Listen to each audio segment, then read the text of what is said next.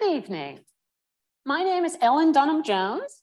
I'm the professor in the School of Architecture and director of the MS in Urban Design degree here at Georgia Tech.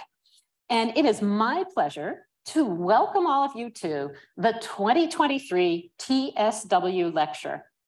TSW is an award-winning firm that integrates its strengths in architecture, landscape architecture, and planning into much beloved mixed-use communities centered on vibrant public spaces.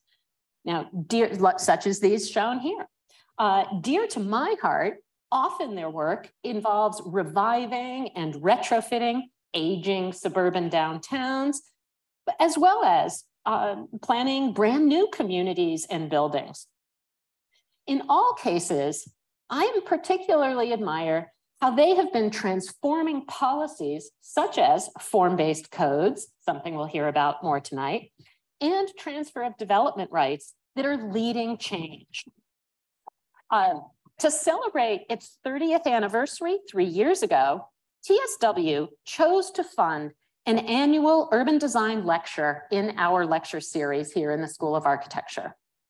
T, S, and W, thank you very much. The 4 other partners, thank you very much. And the 30-some employees. We are extremely grateful to you for your inspirational work and your generous community building, forward-looking gift, and the way it helps us all learn more, aspire more, and share more.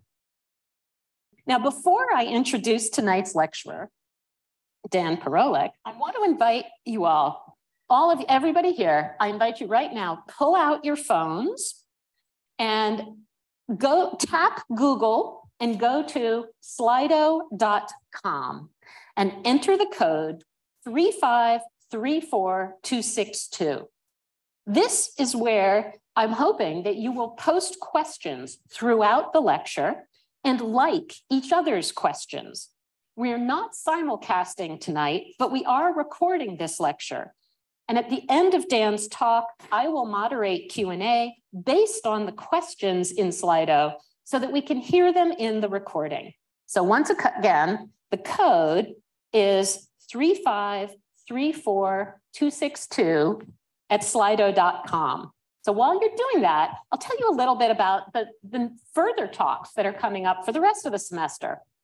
Next Wednesday at 5 o'clock, Pam Sessions of Hedgewood Homes will be speaking in one of the real estate development talks in the Cadell building.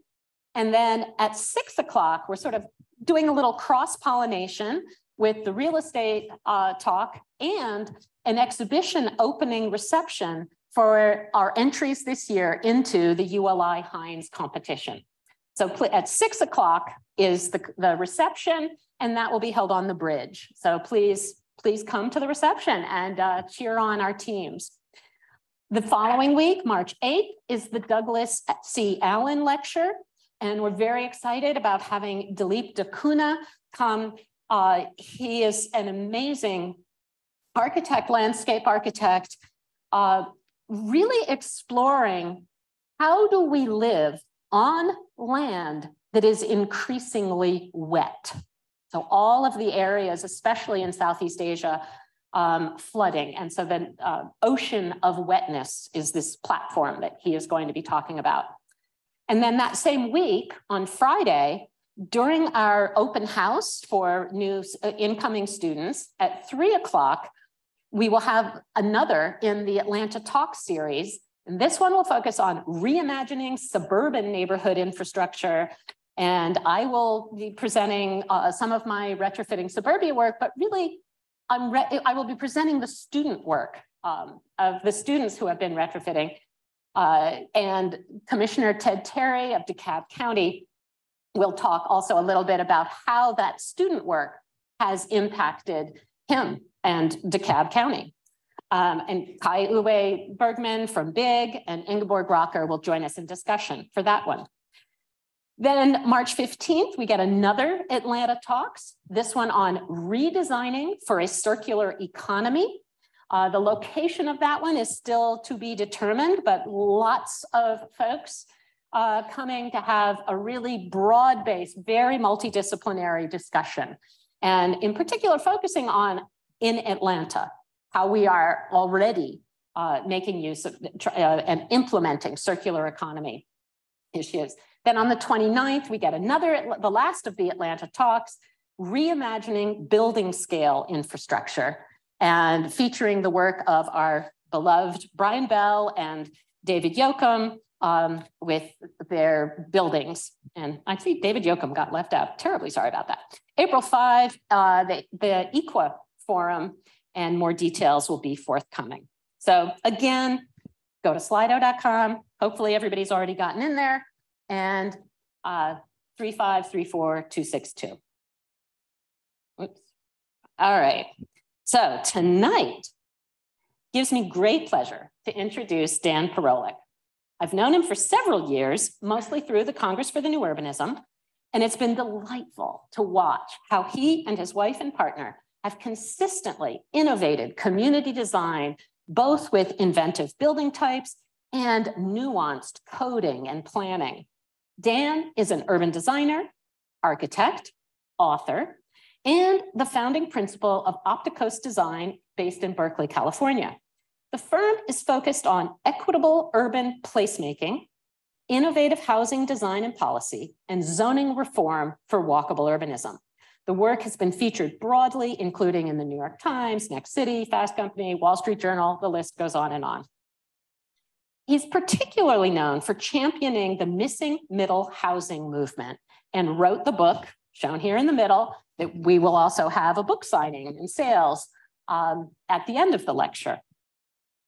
As a thought leader in zoning reform efforts to remove barriers to walkable urbanism, Dan also co-authored the Form-Based Codes book, which was named one of Planetizen's best books in 2009. He works with public and private sector clients and integrates scales from the master plan, building type design, and individual architectural buildings.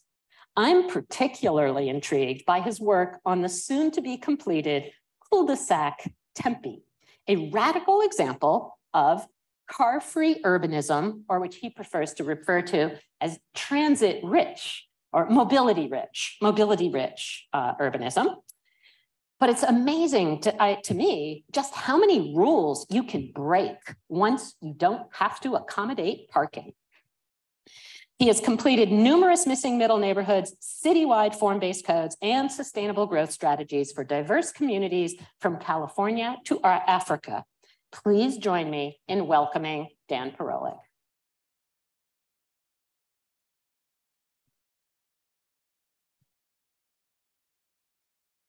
Well, good evening, everybody.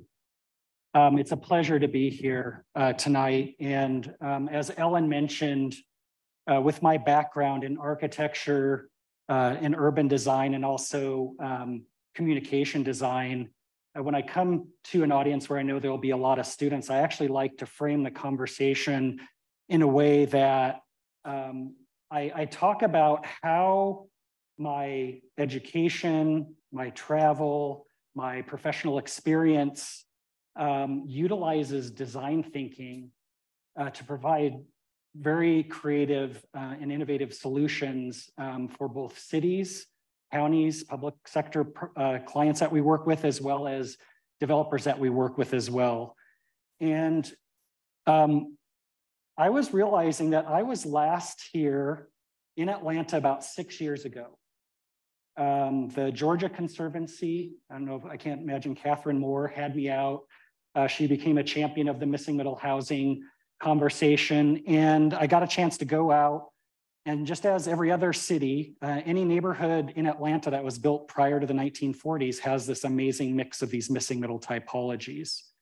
And at some point in our planning history, our development history, our zoning history, we put in so many barriers in place for the delivery of these housing choices that I mean, there's a period of 5 or 6 decades where almost every city delivered almost, maybe 5% of their new housing was missing middle housing. And so, right, regions, especially rapidly growing regions like the Atlanta metro, are having this really extreme affordable or attainable housing crisis. And I would say that I was pretty shocked. I travel all around the country to do work and to have these missing middle conversations, but your market, I can't believe how much has been built here and how much your costs of housing have increased so dramatically in 6 years. And it's just a little bit of a, like I like to say, I feel like you have about 6 years to respond to this housing crisis. And if the region doesn't respond to it, the window is going to close and the opportunity will be missed. And it'll be much like in the Bay Area where I'm from, where businesses are struggling to retain employees, attract employees as businesses because people can't afford to live in the region. As Ellen mentioned, I founded Opticos Design. It's been now 22 years ago.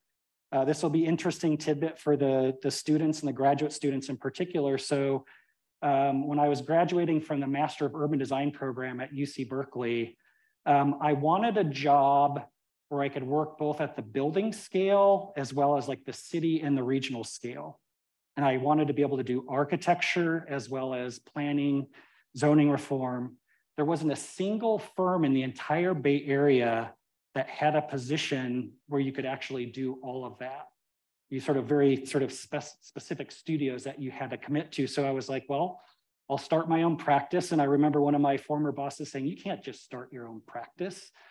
And it worked out, it's worked out pretty well. So 22 years later, we're a founding B Corporation. 2007, we became B Corp certified, one of the initial founding members, which means we're committed to a triple bottom line of fiscal, environmental, and social responsibility. And I'll say that every single decision we make as a business, ranging from the types of projects and clients we work with to transparency in our business decision-making, and even just like who we buy our office supplies from, like actually are informed by that commitment to this triple bottom line. And one of the highlights of my career is when we became a California benefit corporation on January 1st, the first day it was actually allowed, Yvonne Chenard from Patagonia was right next to us at the counter signing Patagonia's benefit corporation papers, and he actually went out to lunch with us.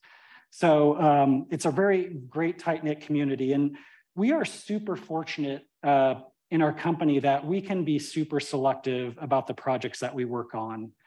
And we want projects that, number one, are either going to define a model that can be replicated by others in a region, like a much needed model. We pick projects that really can establish a new best practice standard. Like, what should our zoning actually be doing, or what should our comprehensive plan be saying? And how do we create a comprehensive plan that actually gets implemented the day after it sort of gets adopted? And the third thing is just challenge the status quo. It's really easy as a planning and urban design practice to just go through the motions and like check all the boxes and deliver a document that isn't actually going to be that effective. And so we like to step up and say, we think you should do this, even this isn't the easiest thing for the city to do. Need to step outside of their comfort zone to actually do an effective plan, an effective zoning code, effective long-term vision for their community. And so, one of the most impactful concepts that we have come up with is this idea of the missing middle housing. And in 2011, I wrote an article for the Smart Growth Network. It was a call for papers on ideas that planners need to know about. And we introduced the first version of the missing middle diagram, which now seems to show up pretty much 90% of the planning documents that we see, which is super exciting. And in 2016, there was so much interest in this idea that we launched a free online resource at missingmiddlehousing.com. I know a bunch of the students were using this the last time I spoke with them, which is really exciting. And then in 2020, I finally carved out enough space to sit down and document my thoughts. And actually my book, Missing Middle Housing, Thinking Big and Building Small to Respond to the Housing Crisis, was released. And what's great about this is that even 10 plus years later, after sort of planting these seeds, I think the need for this is even bigger. The need to understand it, the need to utilize it in our planning and our zoning reform, our discussions about equity and social justice. So really exciting. I think, why is this such an important topic? I think you all, I'm not going to spend a lot of time on this. A lot of my presentations really build up the story of this, but I just want to reinforce that there's kind of a perfect storm right now of demographic shifts, a rapidly aging population, right, this idea that even like 30% of our households are one person. And do you think that we're planning and zoning and developing homes designed specifically to that single person household? No.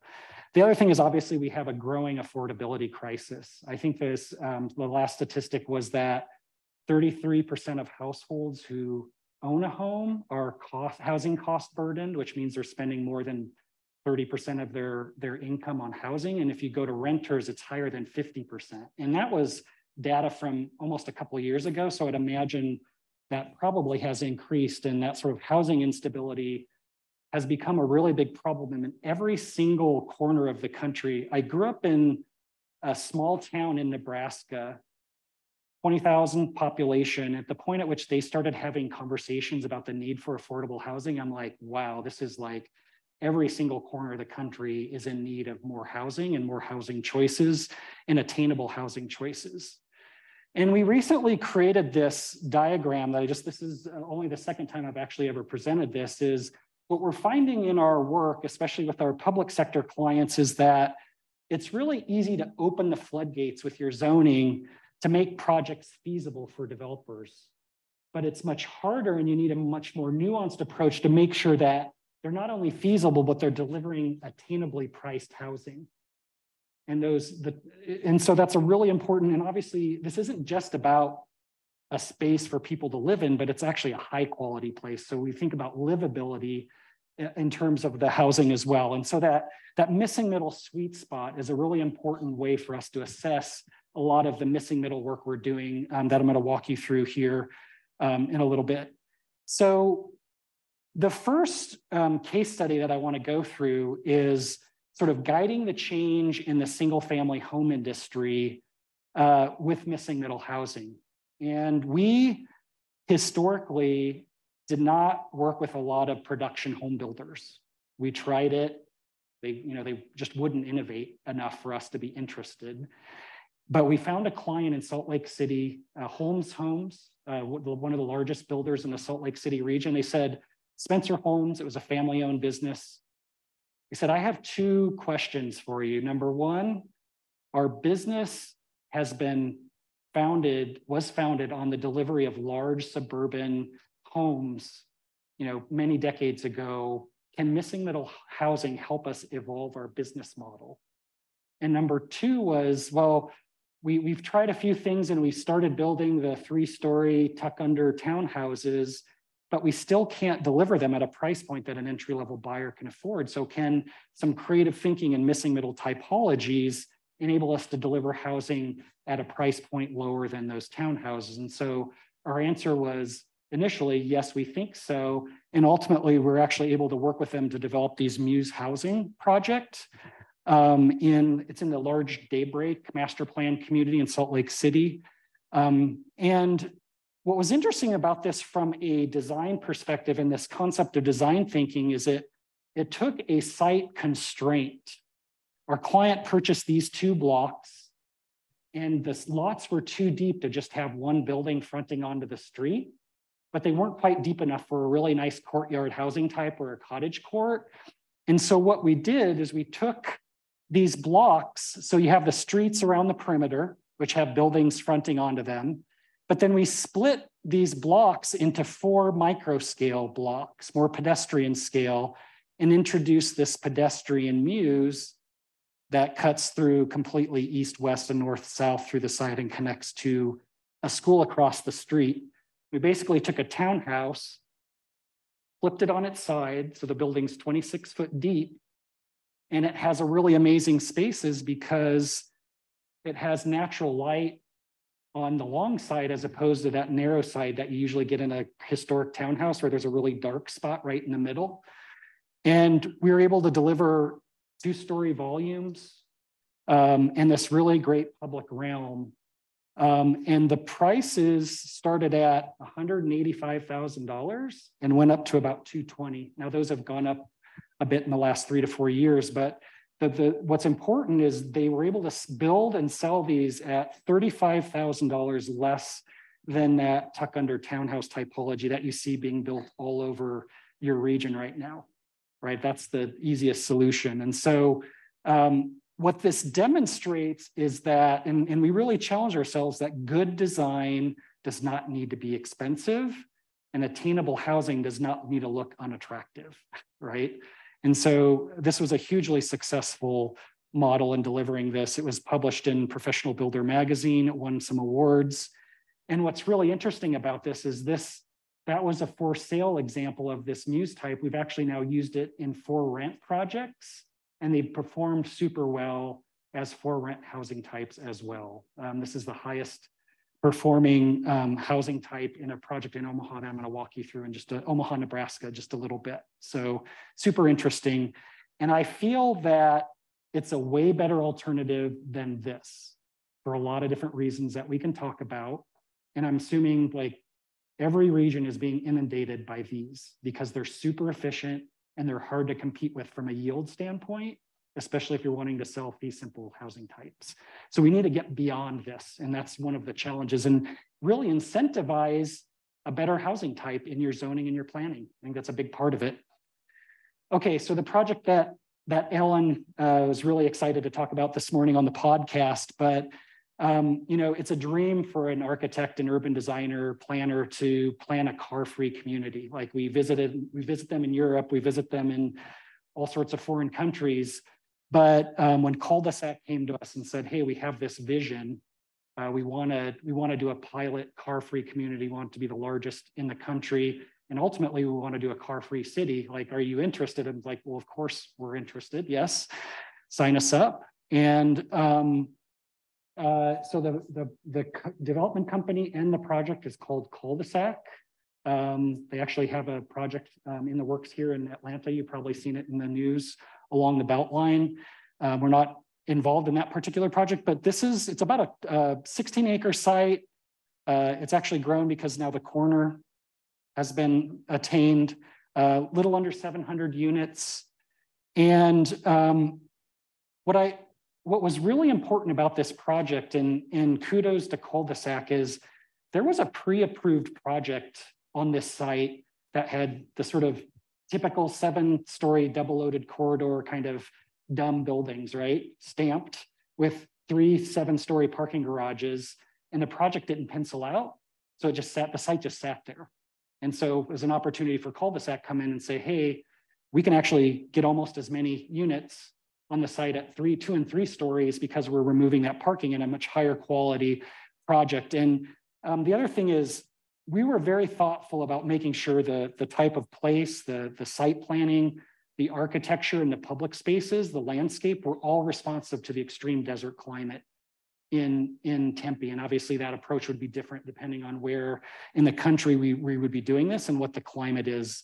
But the idea is that it actually more reflects a historic center of a city that you might see in like Egypt or Italy or France. And it provides a shaded experience of walking from one corner of the project to the other in a very organic, informal way. So this is just an image of the main plaza space and a series of these courtyard buildings that develop a system of small, medium, and large courtyards within a block. And you can imagine that the emergency access was a real fun part of this project. We actually had a 50-page packet that was just about getting the firemen to the 3rd floor of these buildings. But this isn't just an idea.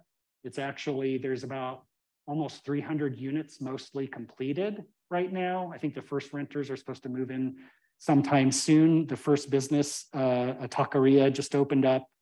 And we're super excited. I was just out there about a month ago to see this progress. And, you know, this design thinking is, we call this the missing middle kit of parts, is like, what are the building types that are the ingredients for the placemaking? And so for this project, we challenged ourselves to design a series of really simple bar-shaped buildings and L-shaped buildings that we just put together in different ways to provide an informal and irregular block pattern within the project. And these are, there are some single-story units and some double-story units.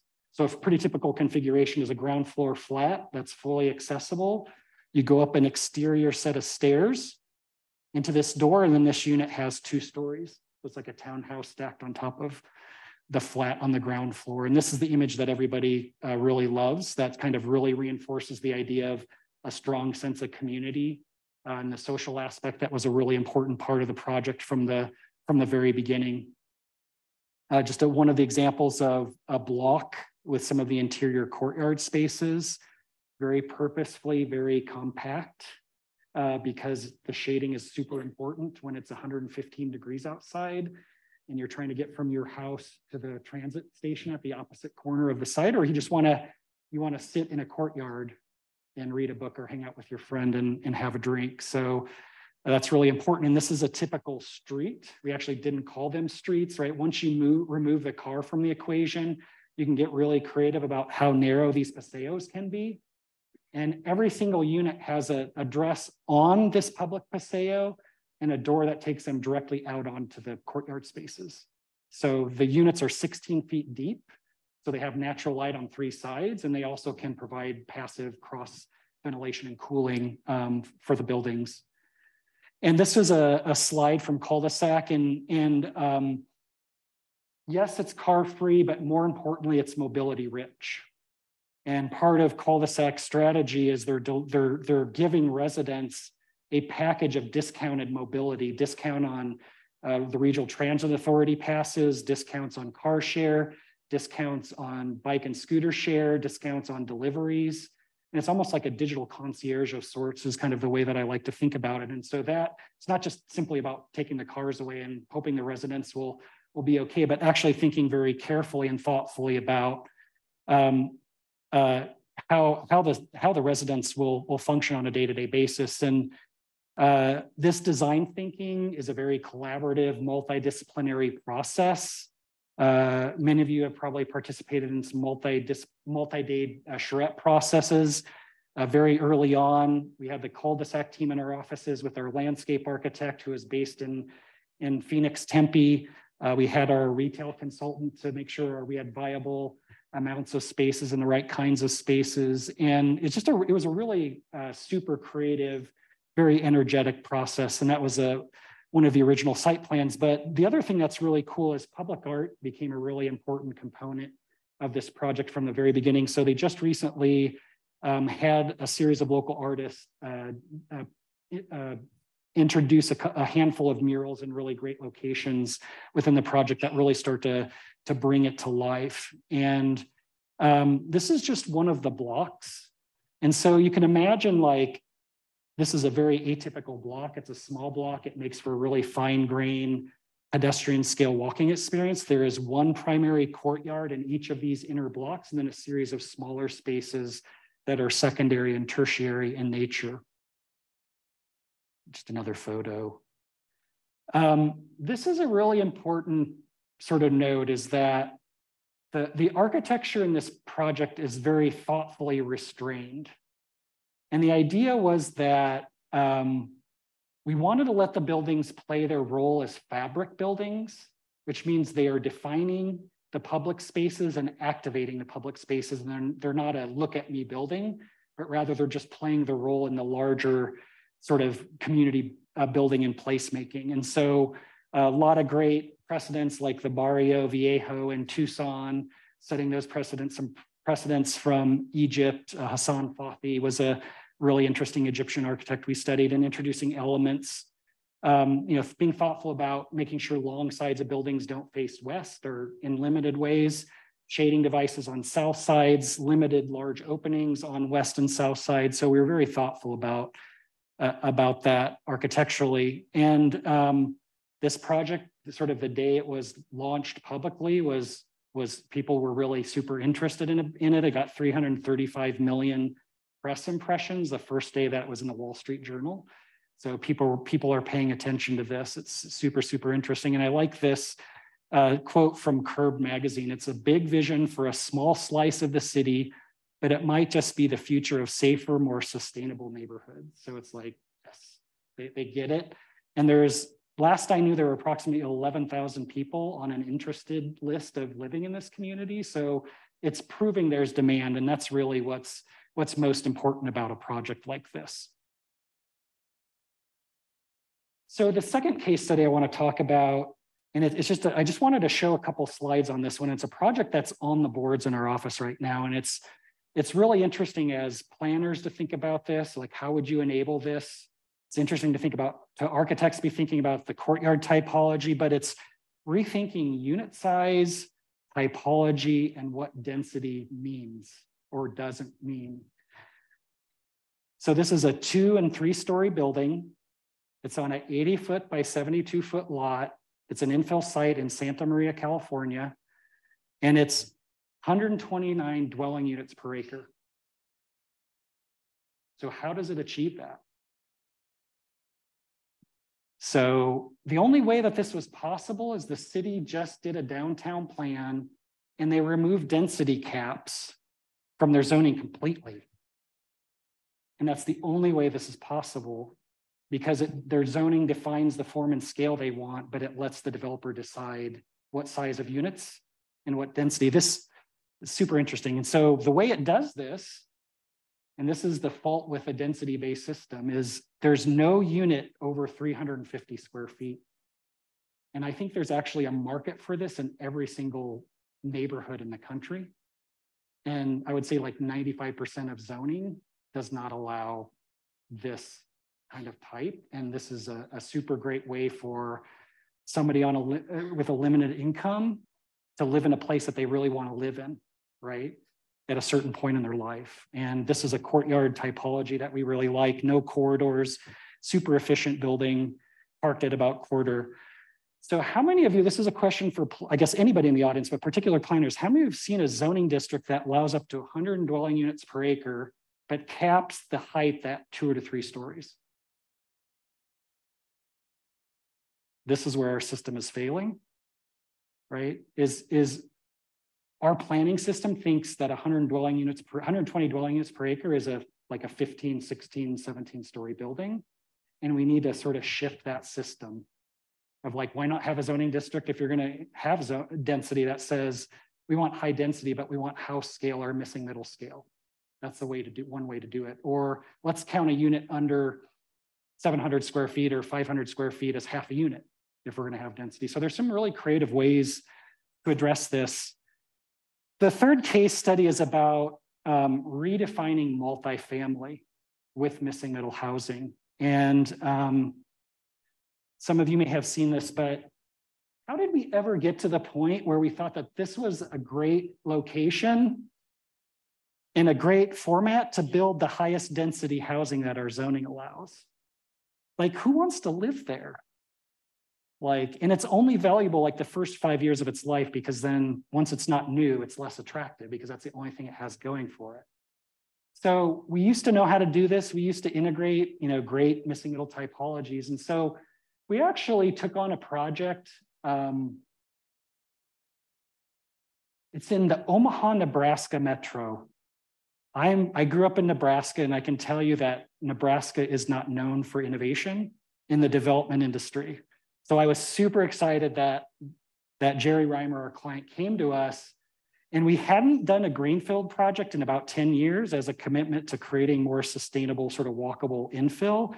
But we thought this was a perfect opportunity to disrupt the multifamily industry and show them that missing middle housing in a walkable neighborhood format can outcompete a dumb garden apartment project in the suburbs. And so the very basic thesis of this, which is pretty straightforward, but it's like, let's design a building that looks like a mansion. Nice, attractive building, actually pretty simple to build, not that expensive. But let's put 7 units in it, right? Pretty straightforward, but most zoning codes actually don't allow that in a lot of places, right? Even though it's the form and the scale and behaves like a house. So that was the premise behind this plan. So it's 40 acres. It's a little over 600 units ultimately, taking out the required open space for the creek corridors and the setbacks from the lake. But you can see that we have this palette of missing middle typologies that go from duplex up to eightplex. We call this the missing middle neighborhood kit. And what's great is it's now about 300 units occupied, and it's outperforming every multifamily project in the entire Omaha Metro, like by far, outperforming. And one of our requirements to work on this project was that we would recreate a main street in the project with ground floor flex spaces to really reinforce the walkability, right? Who doesn't want to be able to walk to the coffee shop or the pizza shop and on a Friday evening? And so what was interesting is from the very beginning, a pizza shop actually showed up. We didn't actually expect it. Like 3 months into the project, a pizza shop showed up and opened up in this little 500 square foot space. And now they have the one next to it.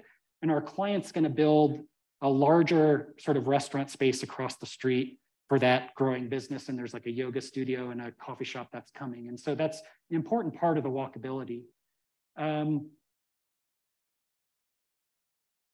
So you could drive through this project, walk through this project, and never know that these aren't just the big or medium-sized houses. They're not even really big buildings. But you can see these are the number of units in each of the housing types.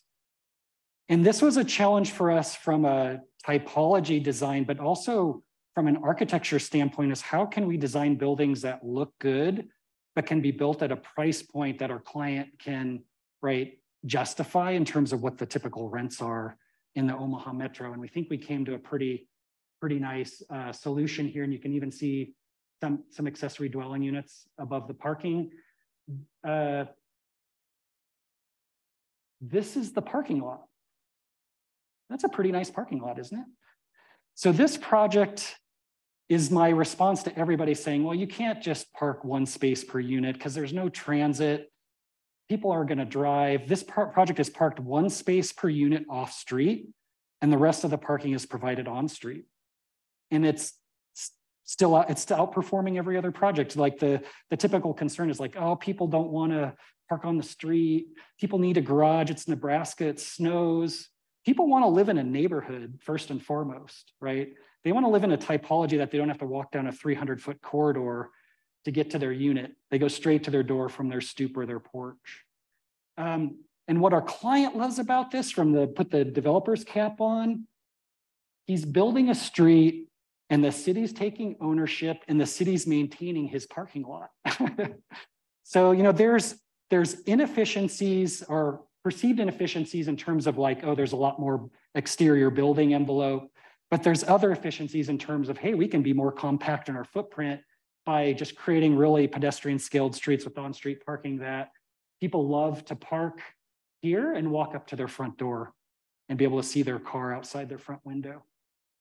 And this seems to be everybody's favorite.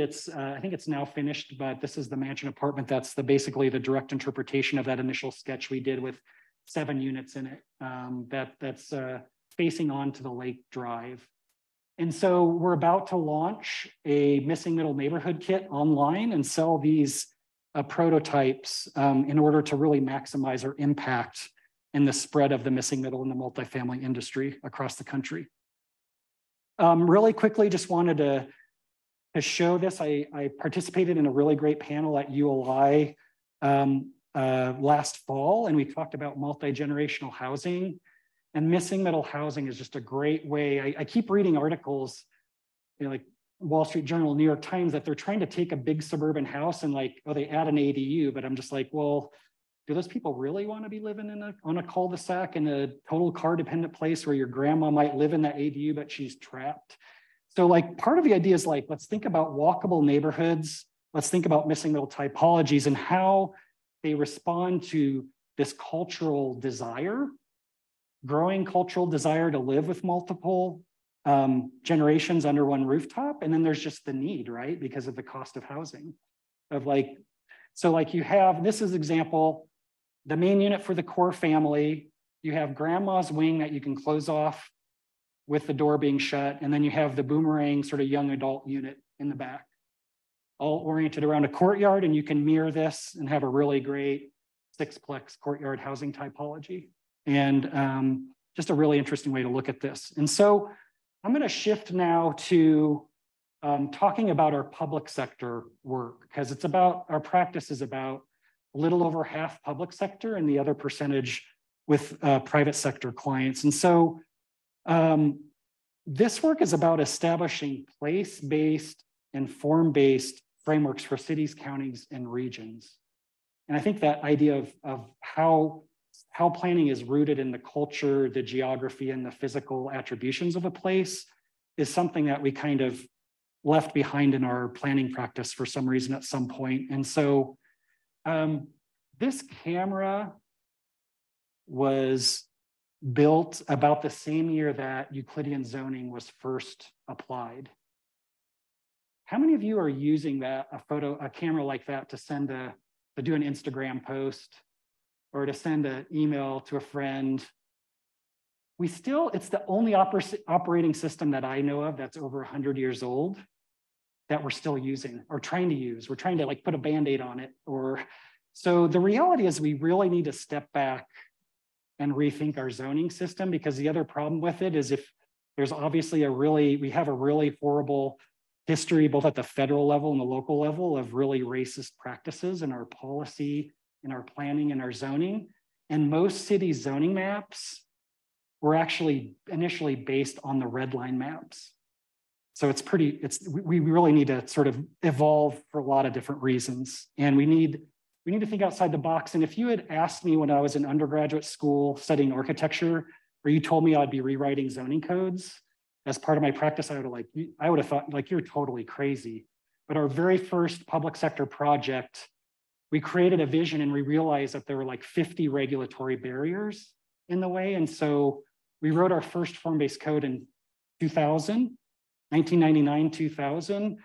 And I'll tell you that the planning staff at the time of the county that we were working with thought we were completely insane. They're like, what language are you speaking? And we're like, we're talking about placemaking here.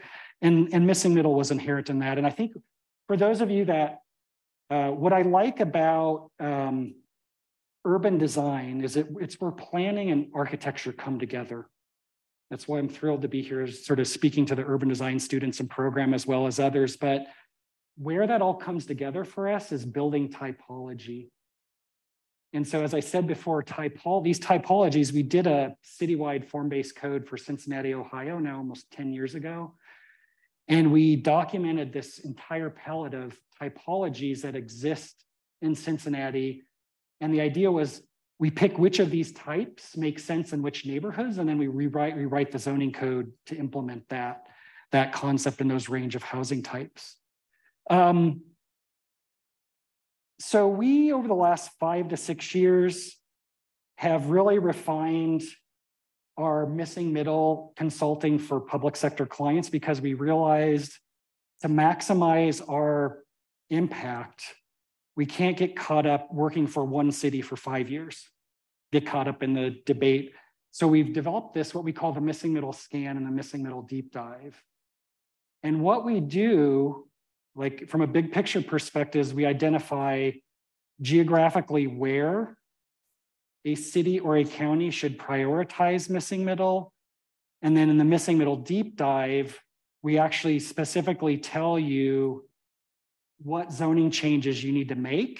And instead of us making them, we have this planning staff make them, because it's really targeted. You need to change the maximum density from this to this. You need to change the setback from this to this. And so we can do this really quickly and then move on to the next city. And if they can bring us back in for consulting as needed. We've done this for Greenville, South Carolina, both the county and the city.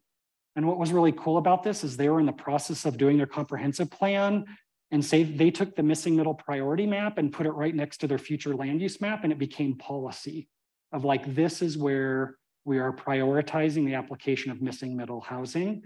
And it relates to the land use and starts talking sort of form and scale.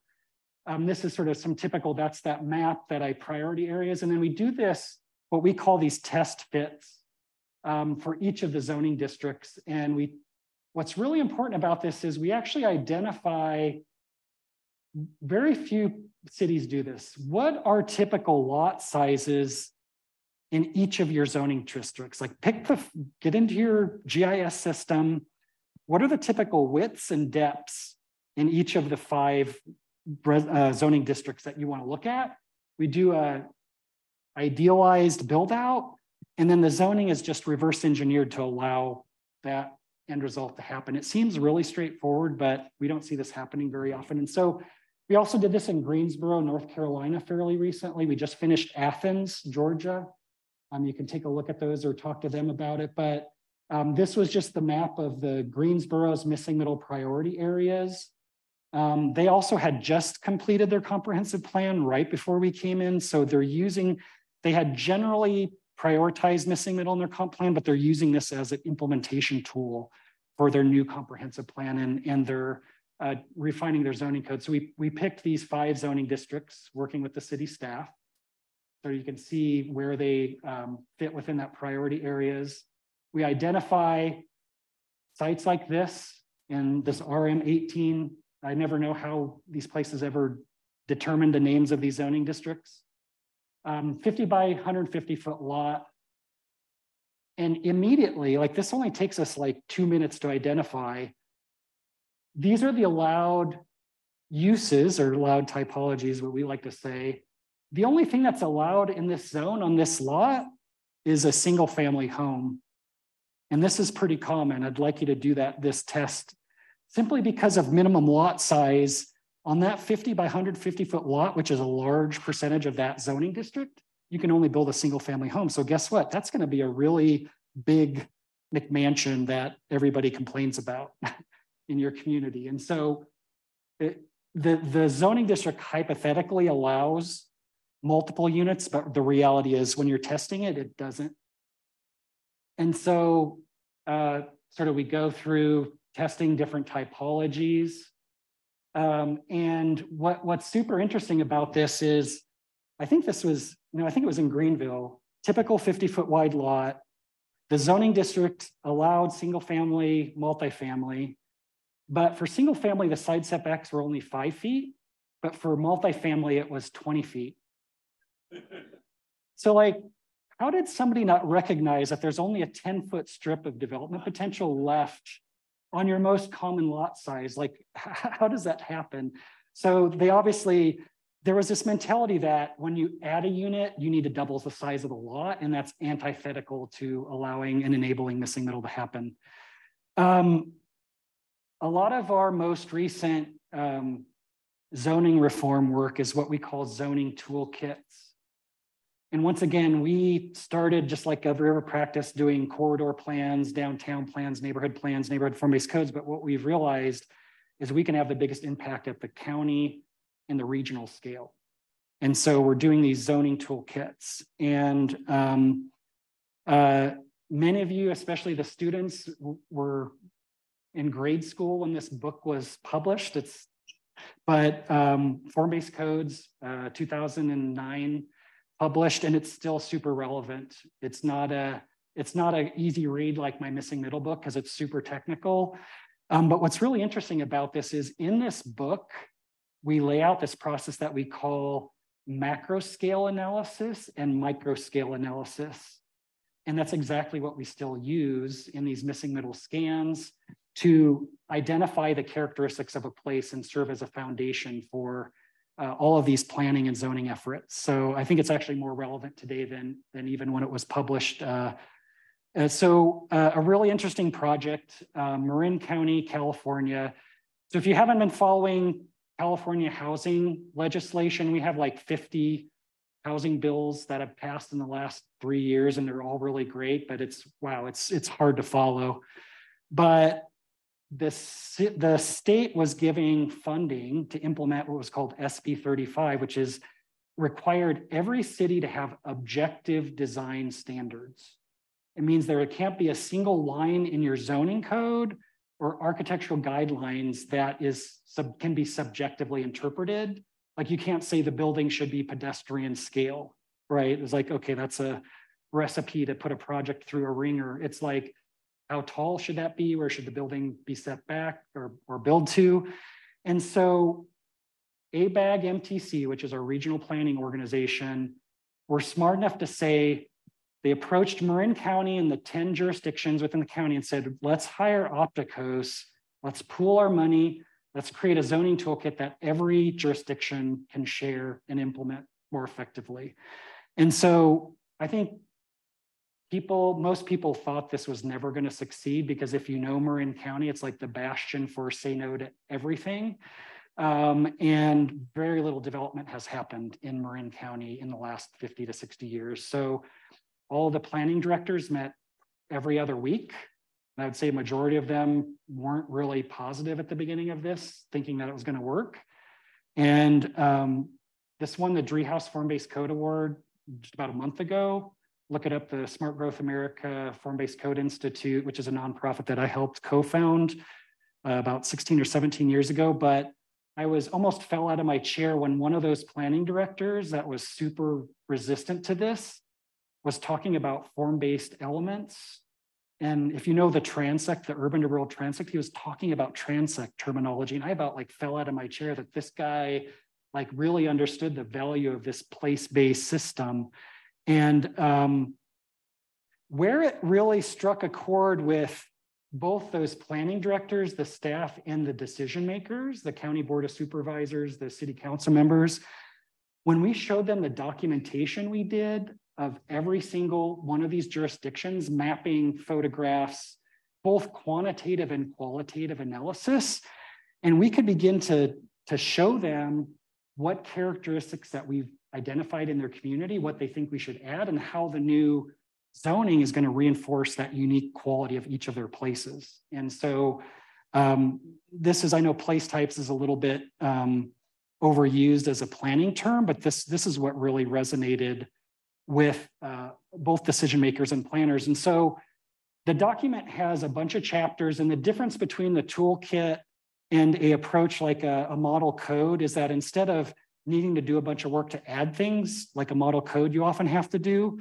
there's about 90% of what any city or county will need in this document, and they only pull off the shelf the pieces that they need. So some of the smaller jurisdictions only use like 3 of these 12 chapters, and other jurisdictions want to use all 12, including the architecture design guidelines. So they have the choice what tools in this toolkit they want to use, just highly graphic. And it's not just sitting on the shelf. Over half of the jurisdictions, the county just adopted it last week. Over half the jurisdictions are in the process of adopting this code. So huge win for sort of delivery of housing choices. The next type of project is place-based comprehensive plans. And we have actually been part of 3 comprehensive plans that have won the Daniel Burnham National APA Award over the last 6 years. And it sort of introduces all these concepts of placemaking, place types, form-based approaches to planning and coding. It's the Memphis 3.0 plan, the Kauai County General Plan Update, and Plan Cincinnati. And how we ended up getting the Memphis 3.0 plan is they had a typical RFP out, and we just submitted a really short, like 2 or 3 pager saying you would have to be crazy to hire a white-led California-based firm to lead this comprehensive plan update based on your culture and the history of your city, but we'd be more than happy to collaborate with you, to build your staff, to build some local expertise, and do strategic advising. And so that's what we ended up doing in this Memphis 3.0 comprehensive plan. And really, really neat. I think the city made a real commitment to encouraging reinvestment back in inner city neighborhoods. And they actually de-annexed a bunch of cities on the edges of the sort of areas on the edges of the city because they realized that they couldn't actually pay for themselves. So that's a hugely controversial, indeed, they froze sewer extensions as well. And so part of this is we as people who don't live in a community, we're not embedded in the community, like we don't know the networks, but we want to find those groups, those organizations that have those networks in place that are trusted, that we can just simply participate in those discussions. And so that was why there were 45 neighborhood partners in this process, and it was the most extensive, most successful process that I've seen in getting community members to the table that wouldn't typically show up for a planning process. And this is very much a plan based on sort of identifying those physical characteristics of each neighborhood. And, we as planners a lot of times sort of have this term called centers that we talk about, like a center of a community. And it didn't resonate at all with the communities. Like we were talking about it, showing pictures, but what we realized is what started resonating is this idea of an anchor of a community. An anchor could be anything from a neighborhood corner store to a place of worship to a small public space that exists. And so we adopted that terminology so that it was because we realized it was something that community members really understood and it resonated with them. It's really important whenever we do a comprehensive plan of identifying the desired degree of change in each neighborhood, because some neighborhoods, the policy is such that you're going to want major transformation and major change. And other neighborhoods where you're just going to want more incremental, more thoughtful, both public sector and private sector investment. So we very carefully identified this, and John Zena, who's the planning director for Memphis, did a really great article for, I think it was Planning Magazine, on degree of change in comprehensive plans. And this is always really great to see. So the first year after adoption, 70% of investment took place in the anchors and the anchor neighborhoods identified in the plan. So we have since done 7 small area plans. We did citywide urban design guidelines, and now we're working on a citywide zoning code update with the city's team. So it's been a really great working relationship with the city. And then I just wanted to mention this because obviously a very different type of place culturally and physically, but a place-based approach and place-based typologies was a very successful approach for this Kauai County comprehensive plan as well. So I'm gonna go through these last few very quickly, but what we realized in a place like California and a lot of places across the country that are very planning heavy is the comprehensive plan came out and it sort of said all these really lofty things, lofty policies, but there was nothing to implement effective strategies and steps, especially for the delivery of housing. Like, we want to deliver housing choice. Okay, well, what does that mean for neighborhood A or neighborhood B or downtown adjacent or suburban? And so we started doing these housing plans that basically do what a city should be doing in their comprehensive plan. And a lot of times it's done, and it can just directly plug into and inform the comprehensive plan's housing policy. And this is for Modesto, California. It's a medium-sized town, sort of the very outskirts of the San Francisco Bay Area metro. And what was really important about this is that we stopped talking about housing generally, and we started talking about more specifically, or what are the strategies for delivering housing and what types of housing for each of these different context types. Obviously downtown is one type of housing solution, downtown transition is another, and then downtown adjacent neighborhoods. So what are those kit parts that should be part of your housing solution? And what was super effective in terms of communicating to community members and decision makers in Modesto was when we actually started talking about specific household compositions and types of households and related that to the types of housing that the city should be delivering. So it's not just generically we need to be providing housing, but what are the broad spectrum of household types and what types of housing are they interested in living in, and what types of places? So what I want to mention is, once again, back to these really detailed test fits on typical lot sizes.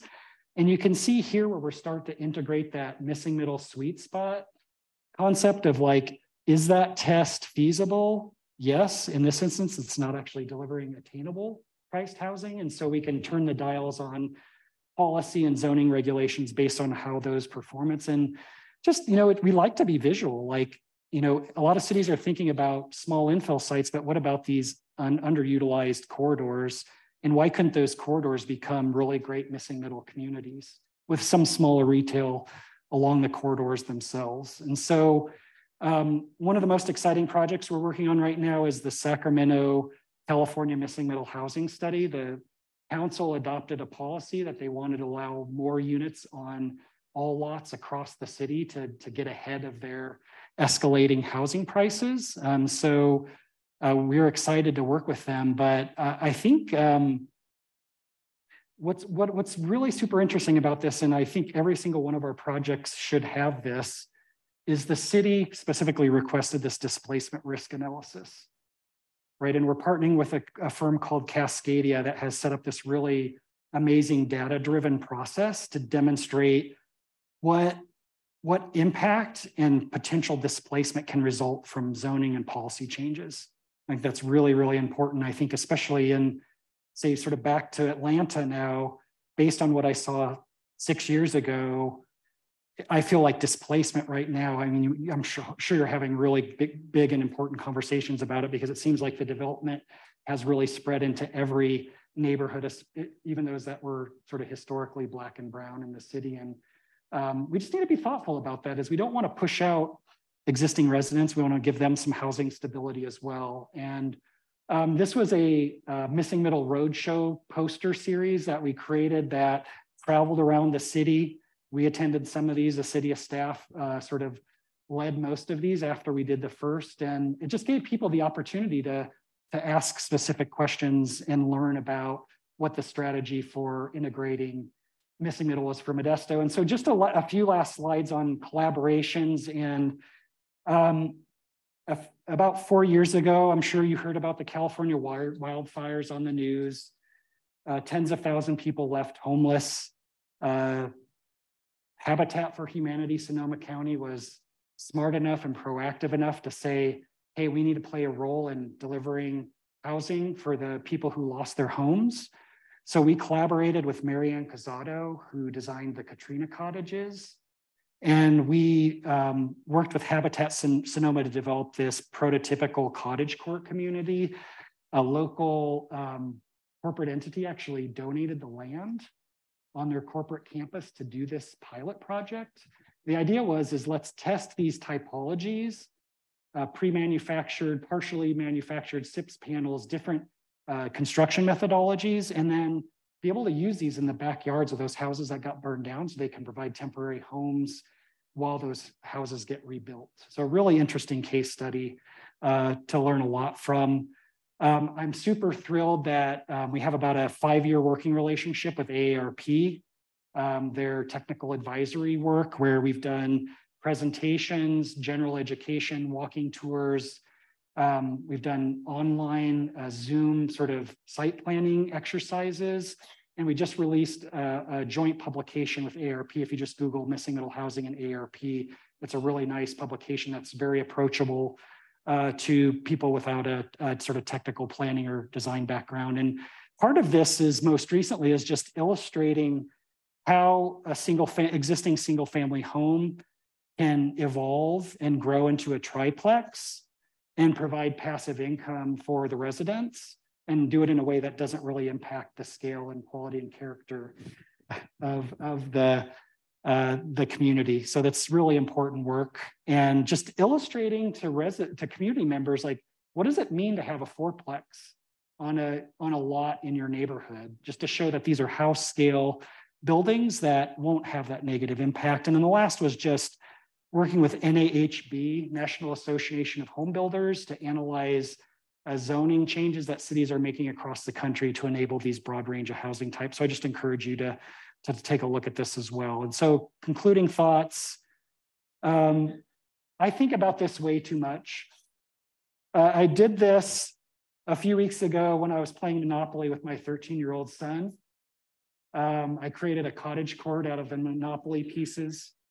Maybe I was trying to be a real estate baron or something, I don't know. But I think what I love about these presentations is there's always a really broad range of expertise in the room. And I really feel like it's going to take every single one of us in those different areas of expertise to successfully respond to the housing crisis in a place like Atlanta, especially with such a hot, crazy housing market. And right, simply based on demand, Chris Nelson did this research for my book, 60% of all housing built between now and 2040 would need to be missing middle to meet the demand. That's not even the need, that's just the demand. So like we have a pretty we have a pretty high bar to look at to get over. And a lot of this to me is like, let's stop talking about density and FAR and all these abstract numbers. Let's start talking about typologies, how people live in them, how they foster a sense of community. Like almost everybody at some point in their life has either lived in a missing middle typology, they have a kid that lives in one, they have a best friend that lives in one, they have one on their street they live in that have friends live in. So a lot of this, we try to personalize the conversation. And we're gonna sell some books through the university bookstore after this. I'm pretty active on LinkedIn, so if you wanna sort of join my network, feel free to reach out. I'm happy to have you join. I'm less active on Twitter or Instagram, but our Opticos accounts are pretty active. And it's kind of like, I like to leave with a call to action, right? I do feel like we all do need to step up and we all need to play a role. And I think without each one of us, whether it's going to a city council meeting and saying, I support missing middle in my neighborhood, or being the architect that's designing it, or being the developer who's proposing something that sort of breaks every rule in a city and sort of has the will to sort of take it through that process, or you're a realtor, you're AARP, sort of helping sort of spread the missing middle word in education. So I'm excited. Atlanta needs all of your help. Like I said earlier, I feel like there's a really small crack in your window that's still open in terms of opportunity to address this, but it's closing pretty rapidly. And so it's going to take every single one of you and your expertise to address this housing issue in the Atlanta Metro. Thank you.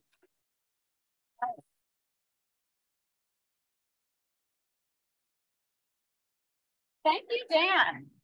All right, I'm going to change the lighting and we're going to go sit over there. Yeah, if you want to, let's see. So camera controls, I'm going to 2, and lighting, I'm going to 2. And all right.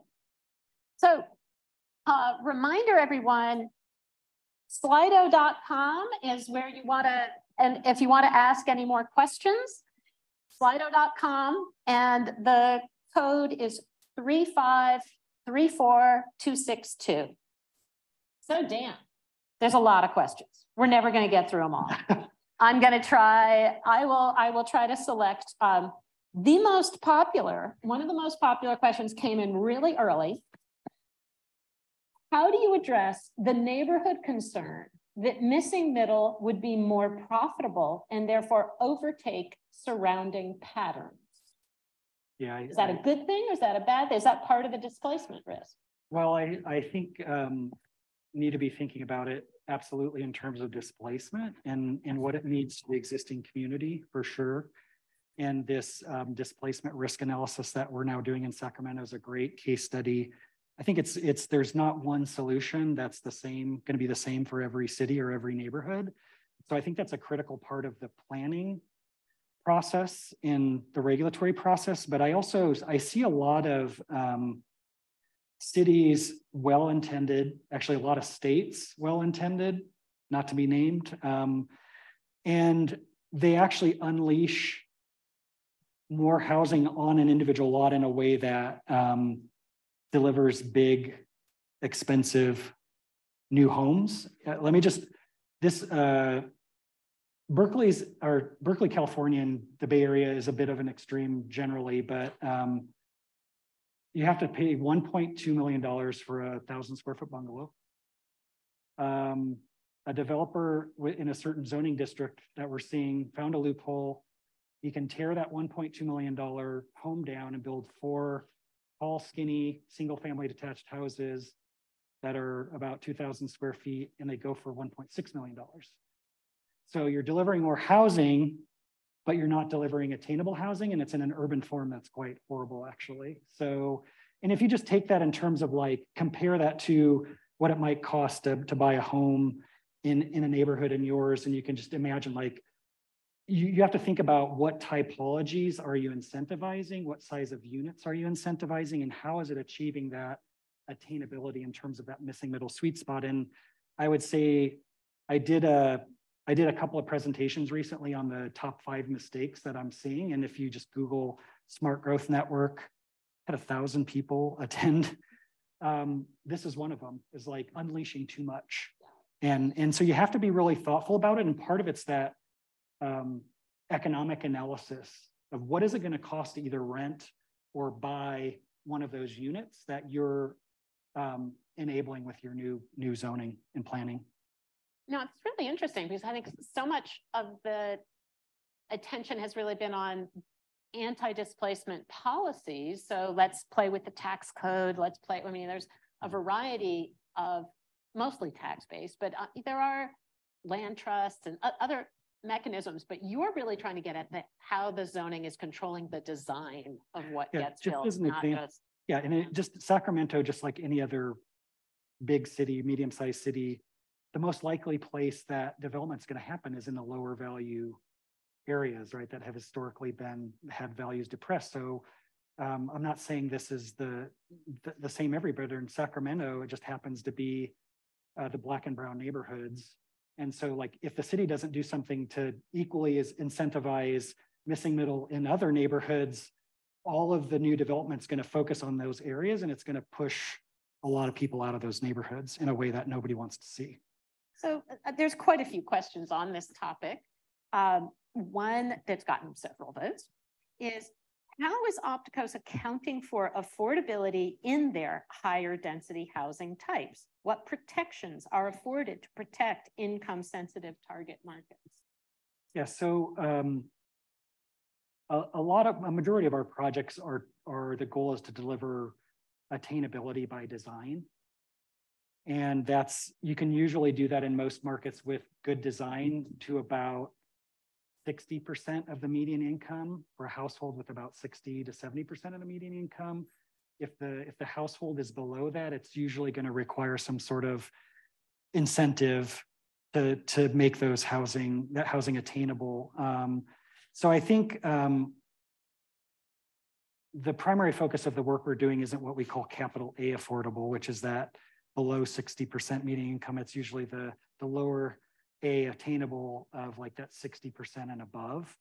And it's harder to do in really hot markets. But so in some ways, there needs to be a combination of attainability by design with thoughtful typologies being introduced. To be honest, the biggest opportunities are areas where there are single family homes that haven't already unleashed large development potential. With thoughtful missing middle application, there's capital A affordable with subsidies, and then there's just the need to generally increase the volume and the number of homes we're delivering because we've gotten behind. So one of the votes keep coming in. They keep as to which questions, and the most popular right now is perhaps the nerdiest. What were some of your innovative fire accessibility solutions for cul-de-sac? Yeah, so one of them was, if you might have noticed, there's a major east-west paseo that we call the spine. And it made sense to keep that because that's where actually a lot of the existing infrastructure was already. And that became a major fire and emergency access route. But then from the perimeter of the project, we have stubs, and we very carefully mapped the fire hose distance to make sure that we had the correct distances for the fire to reach every corner of the building. And then we also designed these chimney elements on the buildings that you might have noticed that actually had a ladder internal to them. So those to get are up for to those are for the firefighters to climb up? Yes, and then also mapping the path for them to get up to the roof of a second story wing, which enabled them to get into the third floor. So it was a major effort on our part, our client's part, to make the case for that. And you were still getting 20-foot wide clearance on the stubs? Yeah, and so and we were super thoughtful about when we're designing those few paseos that had to be wider for emergency access to make sure that they weren't any wider than they needed to be, and that they were just visually mitigated by tree plantings and pushing the buildings up as close as we could to the right of way. So another question, we got quite a few questions on cul-de-sac. How do you address concerns about noise in the courtyards or between units? You've got these really, some of these the bar buildings are only 8 feet apart from each other. I mean, obviously sound attenuation is thought about very carefully in the building in terms of vertical and horizontal limiting sound attenuation. If you've ever been to a European city and you swing open the shutters for Central American, South American, and the sounds of the city are quite amazing, actually, to me. I actually feel like it's an undervalued part of experiencing a really great urban place. So I feel like, I mean, there's not going to be parties in the courtyard, right? This is going to be there's management on site for the project, but there's going to be a hum of activity, and that's going to be part of that experience. If you don't want that, you probably won't choose to live in cul-de-sac Tempe. I mean, to be honest, and we're not saying that that's a lifestyle for everybody. We're saying there's such a big demand for this car-free living that nobody can deliver to. And this is sort of cracking into the delivery of this pent-up demand for car-free living. So what were the largest battles you had with the city of Tempe in getting cul-de-sac permitted? How did you ultimately convince them to move forward? Yeah, so what's super interesting is Tempe is notorious for being a really hard place to get entitlement. In terms of in Arizona, it's probably the toughest or one of the toughest. And I mean, this is pretty much the case in most of the project I showed, but political support is really important, that the mayor, the council members, the city manager, get really excited about a project. I mean, what city wouldn't want to be on the cover of the Wall Street Journal or the New York Times, right? Saying like, we're the first city to accommodate a car-free project of this scale in the United States. Like, I think it makes a lot of sense. And so the process was really collaborative with the staff. It enabled them to think outside of their box a little bit, obviously, as well. But it got entitled fairly quickly. I think it was no longer than 9 months. It might have been as short as 6 months, which for California standards, that's like lightning speed for somebody who lives in California. One more question on cul-de-sac. Well, not on cul-de-sac, it's just that now we're branching out a little. How do your projects support mixed income communities? Because it seems like you're providing a lot of kind of 1-bedroom units or similar size units. So are you really getting a mix of incomes or? So it's a great question, but I'll use the Prairie Queen, the Omaha missing middle neighborhood as an example, is the smallest apartment, 1-bedroom, rents for about $1,000 a month. And the largest unit rents for $3,000 a month.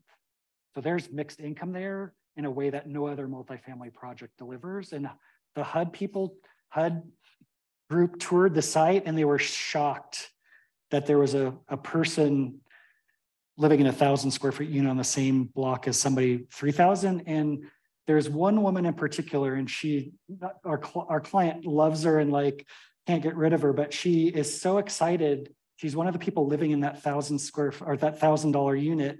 She's like, I've never lived in a neighborhood, or haven't in the last 10, 15 years of my life, where there's a doctor just down the street that like I rub elbows with. We're out walking our dogs and we get to know each other. And so I think that economic diversity is actually really important to a healthy, vibrant community for sure. And I would say cul-de-sac has less of a size variation in units, but what we're finding is the baby boomers are showing up in much higher numbers. And this happens in every single one of our projects. Our clients are always like, oh, baby boomers, they're not gonna do this. They want to live in walkable places. They want to live in car-free communities, and they want to be able to walk down their steps to a coffee shop, to the grocery store. So really, it's inherent in what we do. Could it be like the Omaha project would be better if it was a mix of for sale and for rent? But as a model to demonstrate that missing middle can be successful at volume and be a competitive business model is part of why we were really excited about and continue to be excited about it. Picking up on the Omaha project, Prairie Queen, the question, was the developer an apartment developer? And how do we convince here? How do we convince multifamily companies to consider new models?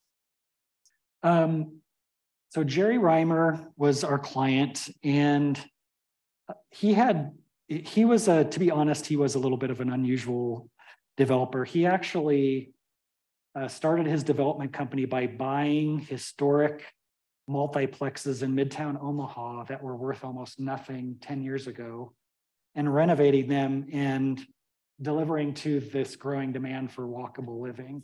So he understood, right? He understood that market. And he had 200 units within a 10-minute walk of a couple of different neighborhoods. So it's clustered units that he could manage fairly easily. He then went off and developed one of those sort of suburban garden apartment projects in the far edge of Omaha. And he said it bored him to tears to do it after developing. But he said, you know what? It was so much easier than doing even just adaptive reuse of the historic buildings. He said, I can see why most of my developer colleagues just keep repeating garden apartments, because the city has their system in place to approve those. Whereas I come in and I want to do a missing middle neighborhood, and I can give you a list of 50 city regulations that don't enable this to happen. And so he had just the right mix of expertise. But what I will say is, now that he's done it, no developer wants to be the first, right? He's done it, and so others are copying it to various successes in Omaha and other markets in the country. So I think that's part of it. It's now a proven model. It's won awards. It's been published, and so that's what the developers are sort of absorbing. And one other thing is, I embedded myself into ULI about 5 years ago to help plant the seeds of the missing middle conversation amongst a lot of developers who probably 5 years ago wouldn't have been thinking about this. And there's a lot of interest in this from developers who weren't doing this type of development historically. I would expect the builders and working with National Association of Home Builders. That's absolutely, that's sort of how you get some of the word out. And when you show your economic stats, I mean, that gets the bankers. Can I mention one other thing? Because what we have found is, unfortunately, it's not the big developers who are making developing the model projects. They're just not willing or able to turn fast enough or change quickly enough. But that being said, is once that model is created, I think it's going to continue to spread. So we've only got a few more minutes, but one of the questions that I know often comes up in sort of the difference between studying architecture and studying urban design is, the degree of creativity and the innovative aspirations of architects to really do something new. So the question is, how have you considered the creative and innovative aspirations of architects and designers within a growing set of standardized design practices being developed? Yeah. First of all, I think most importantly is my main message is that the missing middle conversation is style neutral. Mm-hmm. The only reason that most of the imagery that we show and most organizations show is more traditional is because that's when it was built. We haven't built a lot of it recently. Can the typologies we show be expressed in a more modern vocabulary? Absolutely. You could skin a lot of these typologies in a lot of different ways. But what's most important is missing middle architecture is primarily an architecture of restraint. Mm-hmm. If you look at a lot of the best missing middle buildings, they are super simple. They play by the rules of good urban design. They have porches, not porches, they have windows, they have doors on the fronts. Maybe they have porches, maybe they don't.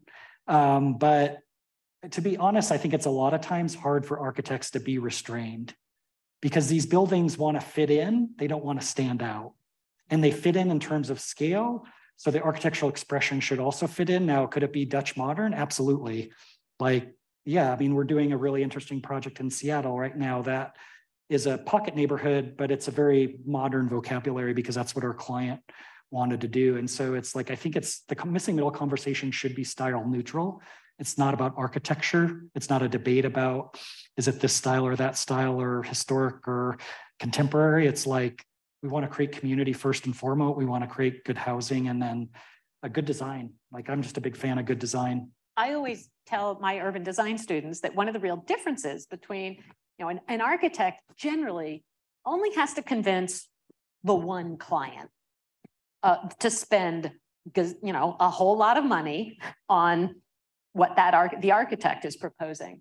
But urban design, you have to convince an entire community.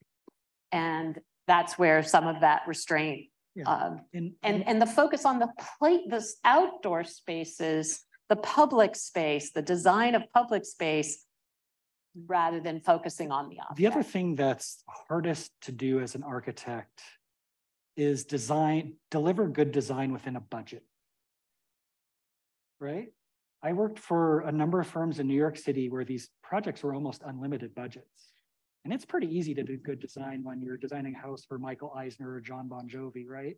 Like, I did that and it wasn't fulfilling to me. Like, it was really beautiful places. But so when we do our Muse housing projects, when our client says, I want to reach a price point 30,000 less than my townhouse, we're like, the challenge is on, right? Like, we need to design a building that he can deliver for that price point, but we want it to be a place that people are really excited to live in. And it doesn't sort of stick out from the other homes in the area. And so that's the biggest challenge is like, if you have an unlimited budget, like, it's pretty easy to do really good design. But when you're on a really limited budget, working with a production builder, like, you have to really be very, very thoughtful about where your client's spending money and where it's just a really simple building. So we have two last questions I can't not ask. First one, as developers of color, how can we be prepared and position ourselves to work in these areas of Black and brown people? I think some of the most innovative work that I've seen, and I know a couple of developers in Oakland, California that have been doing this, is I think the best thing to do is to partner with longtime homeowners in neighborhoods, in those neighborhoods, and help them develop an ADU, maybe partner, right? Be a development partner, provide equity, provide development, construction, architecture, consulting, so that they can stay in their community.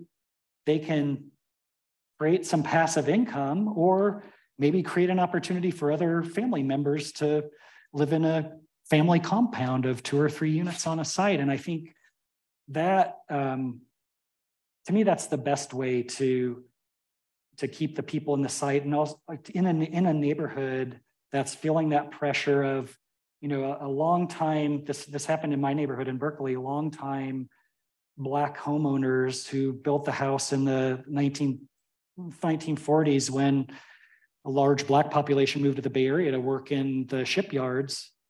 And once that legacy homeowner passes away and their 3 kids see a dollar sign of $1 million, we can take $1 million and go, or we can invest in that house. Most of them are taking the money and going away, but I think that's short-term wealth. That's not it's not building household wealth in the same way generationally as owning a piece of property in a neighborhood where the values are to continue to increase over time. I did a really amazing tour of South Berkeley, a Black history tour of South Berkeley just a couple of weeks ago.